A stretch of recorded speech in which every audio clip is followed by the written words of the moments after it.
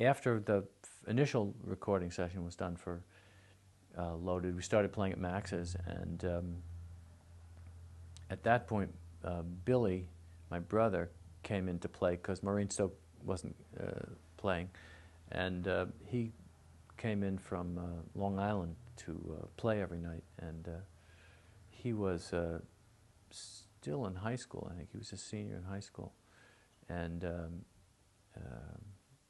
so that was kind of fun for him, but kind of I don't know what the laws are in New York or what they were at the time, but it was a bar, you know, and so he was maybe 17,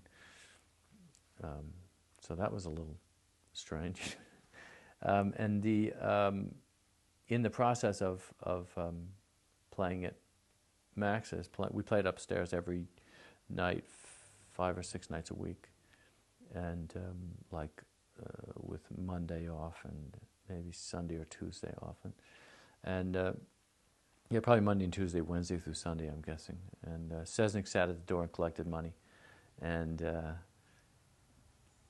it was very small. It was very intimate. It was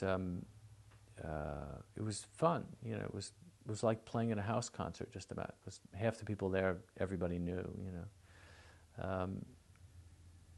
at some point in there, on one beginning of a work week, Sesnick came in and said, "Lou won't be coming tonight."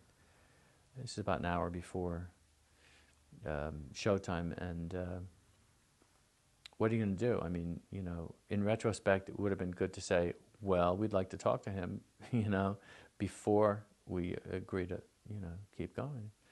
But I think that's why Sesnick left it until the last minute, was that pressure of the show must go on kind of mentality would be on his side. It was a total shock. It was a total surprise. He was just one week he was there, we came back, and literally until the show was about to start, I was expecting him to turn up. I thought he was late.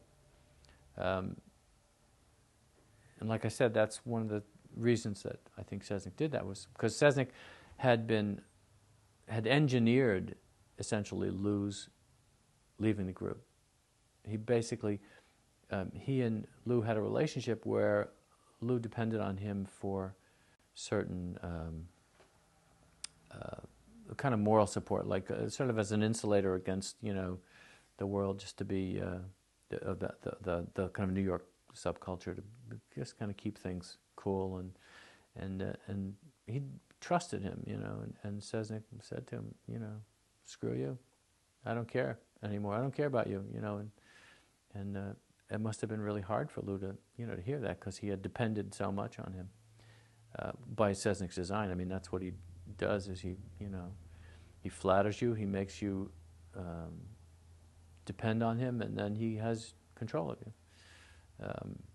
Which isn't to say I'm angry at him. You shouldn't think that that's the case. But you know, he basically engineered the I wasn't there, but my understanding is he basically set it up, and when he decided that he didn't want to deal with Lou anymore, he just said, "Screw you," and Lou quit. And